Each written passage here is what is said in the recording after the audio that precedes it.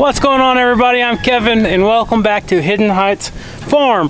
So Rachel and I just spent over 2 hours going through our goat herds. If you guys remember, we had 3 different herds here just recently in 3 different pastures. We had the Picos over here in the front field.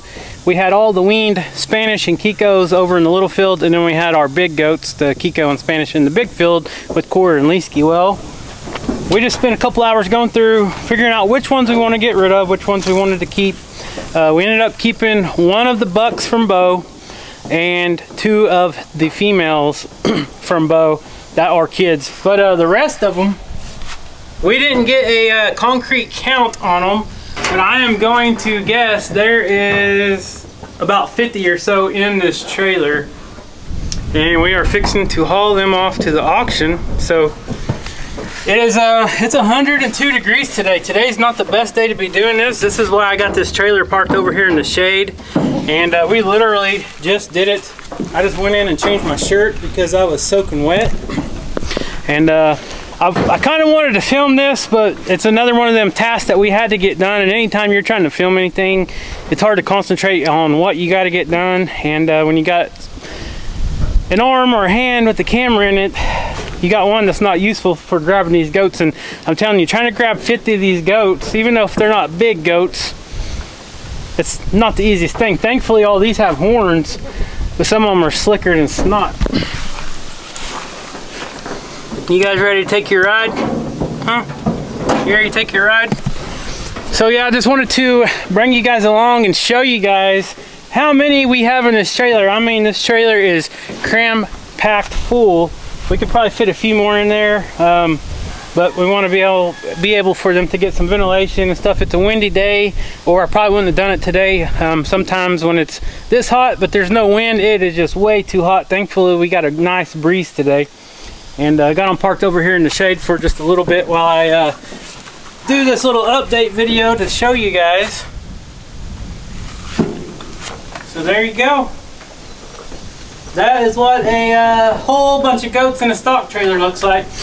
So one thing that we are trying to focus on is, we've been saying in several of our past videos, we're trying to downsize our goat herd. We've already downsized some of our birds, some of our chickens, our geese, our ducks. Now when I pan over into the front field, you guys remember how many goats are out there now. Look, there's not a lot, which you can't see any of them right now because they're just out browsing around. There's a bunch of them laying under the shade right there. But yeah, we are downsizing pretty good. And while we were sorting the goats, we found one of our Spanish goats, one of the adult Spanish goats over in the barn. Once we got all the kids in the barn. I'll tell you how we kind of did this. We got all these kids in the barn and then loaded them all into the trailer. And once they were into the trailer, I opened the barn gate back up and let all the big goats in there. And Rachel and I think we got 5 or 6 of the adult does out of the Kiko herd, and they're in here. But there was one black Spanish goat in there, an adult. She's a couple of years old, that has a what they call bottle jaw. She's got a swollen jaw, and that is a good sign of parasite. She's got a heavy parasite load. So we're gonna go doctor her while I have them locked up in the barn. Then we're gonna let them out because it is hot. But we wanted to come and let you guys say your last goodbyes, because you're probably never gonna see these goats again. They will be going off hopefully to another farm somewhere. You just never know where they'll end up. I got a bunch of eyes staring at me. You can kind of see them. So anyways, I'm gonna quit jacking my jaw. So I'm gonna go grab some medicine and I'm gonna show you this goat that I'm talking about. And what, if you guys have goats and you ever see this in the goat, this is what you can expect it to be. We've dealt with this a few times in the past, and it can be very deadly because it is, like I said, it's a sign that that goat has a very heavy parasite load. So let me grab some medicine and I'll meet you at the barn. Okay, so I am headed to the barn.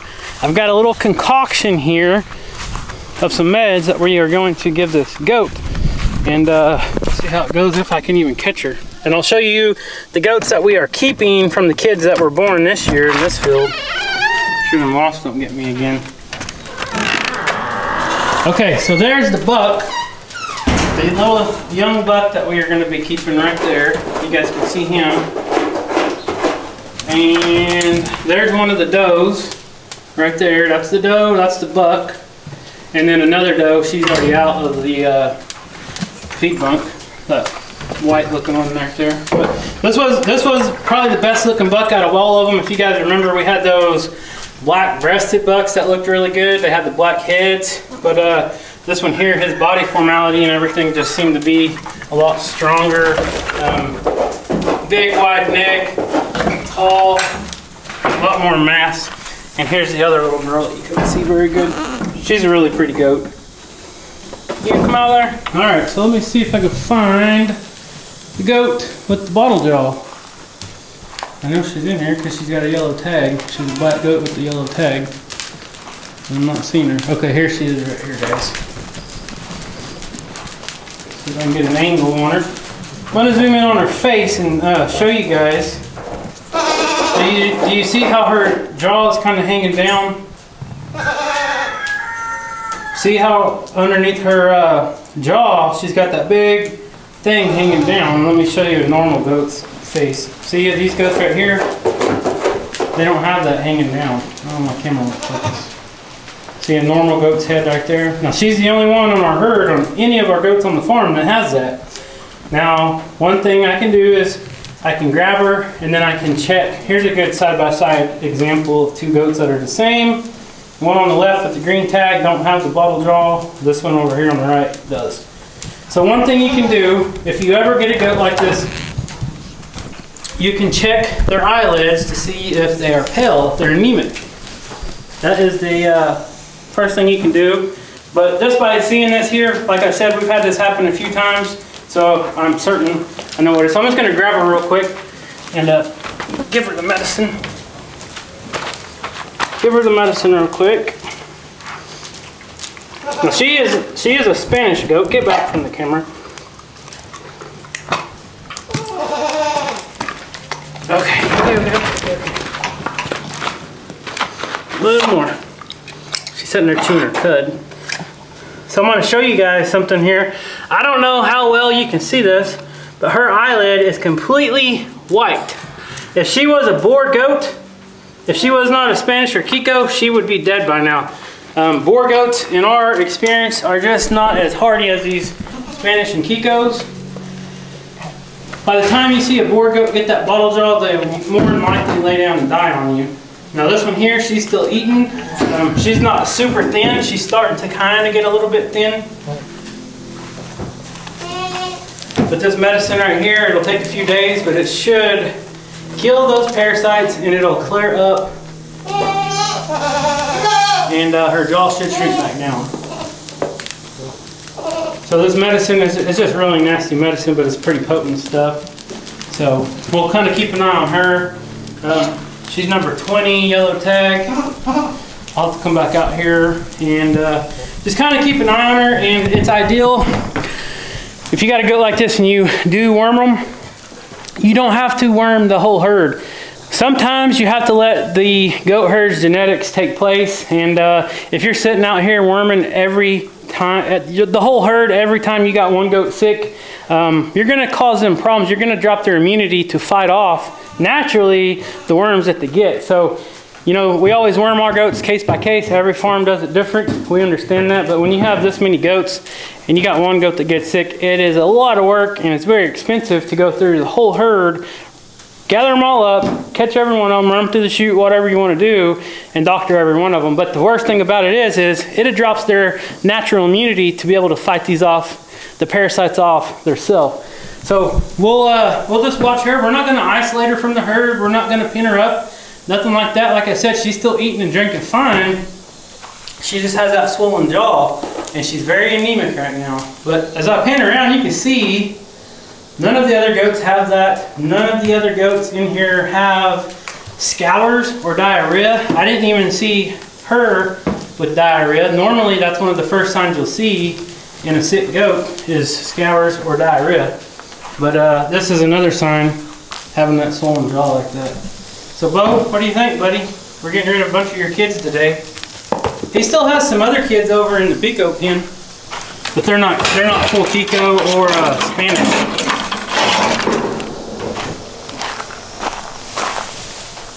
Alright, y'all want out? Come on. It's too hot to be cooped up in the barn. So like I said, we pulled, I think, 5 adult does out of the Kiko Spanish herd. They were actually all Kikos that we pulled out of here, and they'll be going to the sale. There's the young little buck we're keeping. That is Bo's son, right there. And then there's Bo, that's the dad right there, the big New Zealand Kiko buck. So we'll see. He is a good looking goat. He is very young, but he has already grown a lot. He's very husky. Oh, there's Mr. Leesky. He said, oh, where'd my goats go, Dad? Where'd my goats go? How you doing, Mr. Leesky? I'll feed you guys here in a little bit. I gotta haul these goats off. So anyways, there you guys go. So we still have the side field closed, a little small field. I'll probably open it up later this evening and let the big goats back in there and the dogs back in there, and go from there. But right now, it's like I said, it's 103 degrees, and I don't want to keep these goats in the stock trailer for too long, even though we got a nice breeze and a good, even though they're in the shade and we got a nice little breeze. That thing's still metal, and I don't want to. See, look at these wasps. Alright, I'm gonna let them be for now, and I'm gonna go haul these goats off, and then whenever I get back this evening and it cools down, we'll come out and see how all the goats are doing and show you guys the final numbers, and I'll let you guys know how many goats we actually hauled off to the sale. Alright guys, so we are back from taking the goats to the auction. Fast forward several hours later, and we actually took 44 total goats to the sale. We took 12 adult nannies, or female goats, and the rest were all kids. But everyone else is waiting to eat. We already fed the goats actually, but we still got to feed the dogs and feed some of the chickens and the birds. But yeah, so we got a lot less mouths to feed now, that's for sure. I'm gonna have to do a recount and see how many total goats we have now. 44, that is, I'm gonna say we probably took at least about half of our numbers of goats down, and going into fall and winter time, it's gonna make things a lot easier around the farm. Like I said, it did hit 103 today, and you can see the ducks are staying cool over there.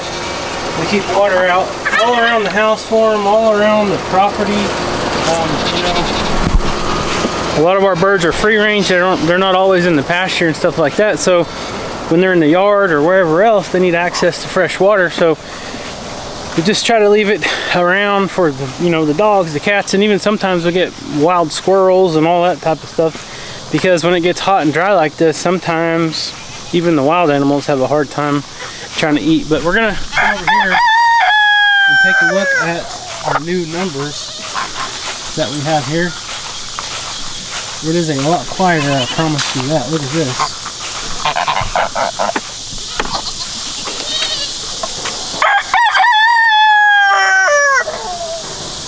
A whole lot less. Are you sad? Some of your friends gone?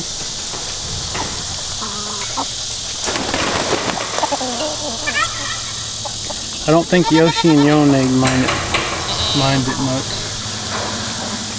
But now feeding time's gonna be a lot faster. We still got a few, like Ebony right there. She still jumps up and wants to stick her head in the bucket. And then Shadow, she's laying over there by the feeder. She still does too. So we'll have to watch that. But let me set the camera up and we'll go feed and see if it goes any better. Mojo, come on.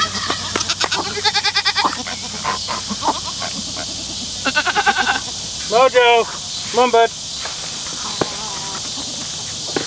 Mojo.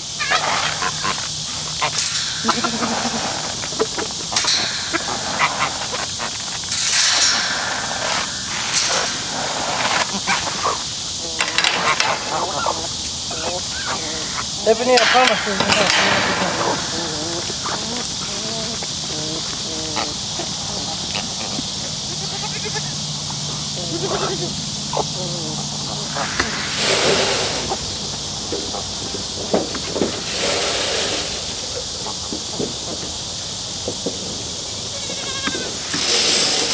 Come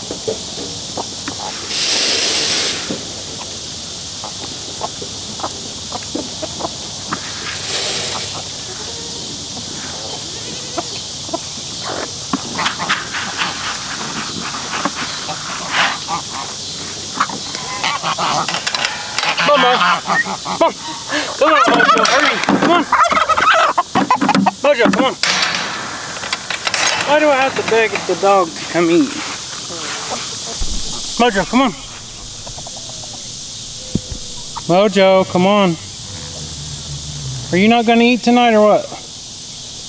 Come on, Mo, come. Mojo, come on. Mojo, come on. Come on. Come eat. Come on. Let's go eat. I know it's hot, brother. I got you a nice cold egg. Come on. Come on. Come on, Mo. Mojo, come on. Come on. Mo, come. Come on. Mojo, come. Mo, come on. Come on.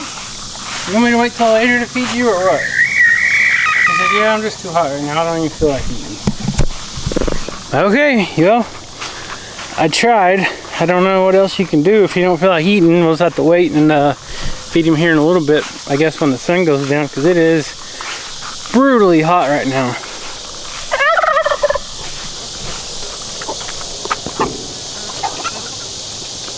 We'll just kind of pan around and show you guys we do not have a bunch of big goats over here. Of course, you guys know Ghost Face. You got 1, 2, 3, 4, 5, 6, 7, 8, 9, 10, 11 adults now.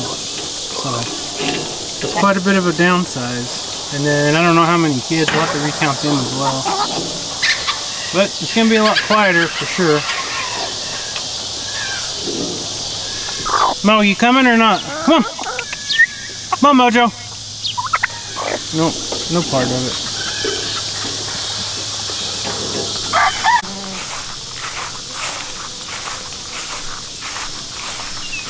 And here is what's left in this field. There's still quite a bit of adults over here. Not as many young ones. That's the buck right there. He's a good looking little buck. Definitely. Yeah, you're going to be a good looking buck. You're already growing really good. Cora, Leesky! They're over there rabbit hunting. I don't know if you guys can see them. There they go. They just took off. They're not worried about their food either. It's still way too hot. Come on, Cora! Come on, girl! Cora! Leesky! Come on!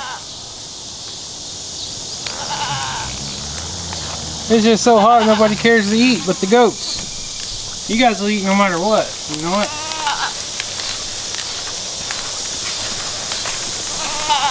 Well, they still got a little food over there that we had left over from earlier whenever we were trying to sort them. I'm going to wait to feed them though. Get these waspers come out here. Dang waspers. Man. I can come out here every day and kill these wasps and they just keep on coming and keep on coming. Cora, Leesky! Come on! I'll walk out here in the field a little bit to see. Well, as you can tell, it is a lot quieter over there in the little field. We'll probably keep the barn door closed just for a little bit before we let them in there, I guess. Cora, Leesky, come on! Cora's over by the pond. Hey, just cannot stand these dang rabbits. Cora! Come on, girl! Here comes Leesky, man, but he ain't coming. They're just sitting over there with the rabbits. If I walk out here, usually, if Leesky thinks I'm gonna pet the goats or something, he'll come running. Leesky! Leesky, come on! Hey! Alright, so there's the goat that we doctored earlier. With the swollen jaw. And you can tell she does not have scours or diarrhea. But it's a good sign. She's up and she's wanting to eat. She knows it's dinner time. She come in here with the other goat. I'll just pick it out. I gotta fix that. What am I thinking? Why would I leave that door open? She's blind. Seriously, did I just do that? I get to talking on this camera. Oh, they found the feed bucket. Skeeter, you're not supposed to let him out, buddy. You two get back in there. How'd you know that bucket was in here? Hey, Skeeter, they're gonna get you. Get in there. Come on. Hey. Get in there. Get in there. Get in there. Come on. Come on. Come on. Skeeter, she's gonna get you, buddy. Okay. There's food on the ground. Oh, here comes the dogs. You two girls, get in there. Come on. 1063 is my buddy though. She's one of my favorite Spanish goats. She's one of the originals we brought home. And of course, I left the door open and I left this little stall open. Look at that. Oh, here comes Miss Cora. Here comes Miss Cora. Cora made a big mistake, girl. Alright, goats. Come on, get in there. Hurry up. This is a bad example. Come on. Get in there. Get in here. Go, go, go. No! You're gonna get a ghost on you. Hey. Man. Ah, you girls.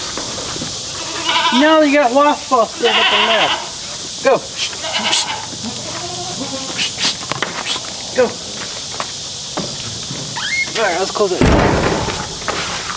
I forgot to close the feed bunk stall. We'll close it in a little bit. Where's Mr. Leesky at, huh?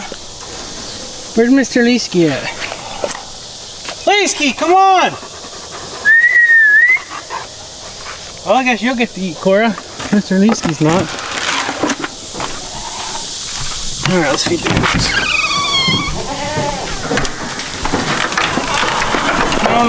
Girls.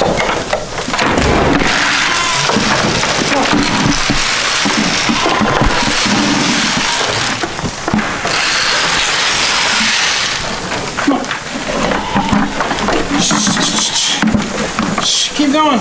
Keep going. You guys can get to the food. Go. Go. Go.